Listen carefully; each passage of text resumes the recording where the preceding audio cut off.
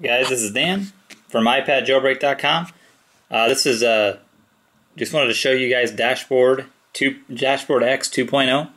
As you can see on both my iPhone and on my iPad, I have widgets, and I can get into edit mode, and you can see that they're just like basically like an icon. You can slide them around and place them however you like. The good thing about the iPad is I have it set up. I have these two in a certain location, and if you rotate your iPad, you can have it the specific location for them in that mode too. So let's say that this is where I want them in landscape mode, and then if I go back to portrait, you can see they went right back where they were.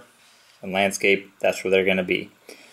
So that's an advantage for the iPad and Dashboard X, and as well on the iPad or on the iPhone. These are interactive, basically notification center widgets that you can just place on your home screen. Calculator, other things that would be useful. I have the NC settings. You're welcome to place them on multiple screens, so I could have this toggling no matter which screen I happen to be on. I could just place that on every screen. As you can see, I can have it wherever I want. I can put it way up high. This one doesn't have one. I'll show you how you do that. You get in edit mode and you place where you want it, and you hold, and it gives you the options of the notification centers that you have. So let's say I want to put another NC settings. I want to be able to interact with it.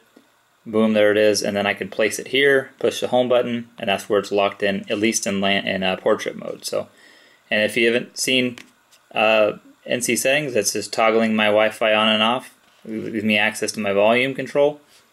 And if you tap and hold on one of them, it'll take you to the settings. It'll take you to the brightness. So I can press the home button, exit back out of there.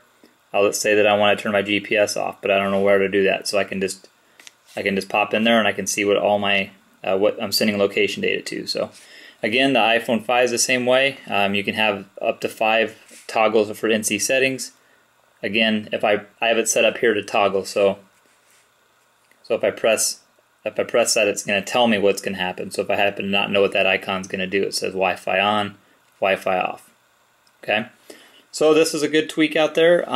Dashboard X is $1.99, and NC settings is available, I believe, for free. And there's a lot of like the stock widget, and those things aren't available on the iPad. But you can have the stock, and you can have your weather, and those kinds of things. And you can see the other widgets that I had available.